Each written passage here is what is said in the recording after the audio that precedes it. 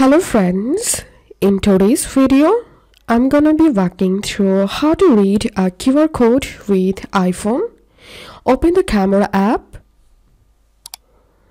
select the rear facing camera, hold your device so that the QR code appears in the viewfinder in the camera app. Your device recognizes the QR code and shows notification. All you have to do is just tap on the notification, and that's all. You will be able to scan a QR code from your iPhone.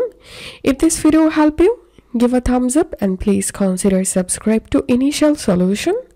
Thank you for watching.